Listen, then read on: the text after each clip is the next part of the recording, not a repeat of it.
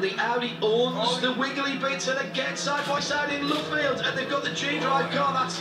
Hi everyone, this is Asu and welcome back to Motoring Show. At the moment I'm standing at the race court in Ligne in the Swiss Jura, and in a minute before I had a beautiful interview with the Marcel Fassler, and as you know he's driving Audi 18 e-tron Quattro, and this Audi is running with a diesel engine. And now I'm going to show you how I assemble my diesel engine. After painting the engine block I had to wait one day to dry out the color. Now I'm going to prepare the engine block for building all parts back together. Assembling the engine is a complicated sort of a thing if you have no idea of it. That's why I need a Walter again. Out of a bunch of parts, we create the running engine, like this one here. First step, we prepare the rods. We use the old ones. But first we check and then adjust them so they are straight again. This is a job where you need a lot of experience.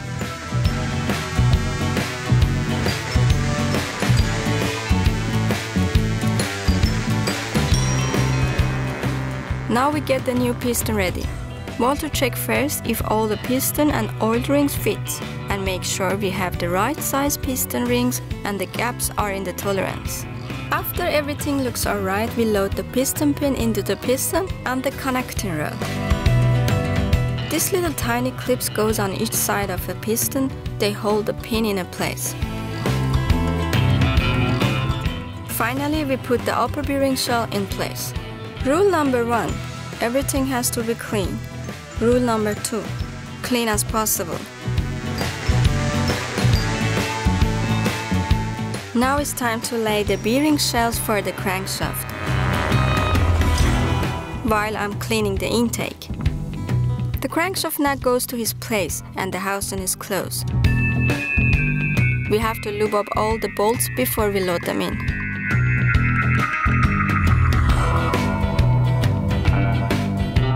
The 4 pistons are ready too. This housing shelf makes it easy to squeeze the piston rings together to push the piston to their working place.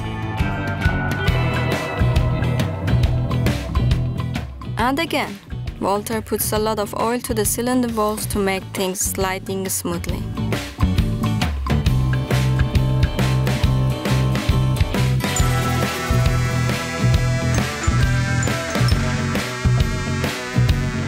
This is the counterpart of the rod and is connected from the bottom side of the cylinder block.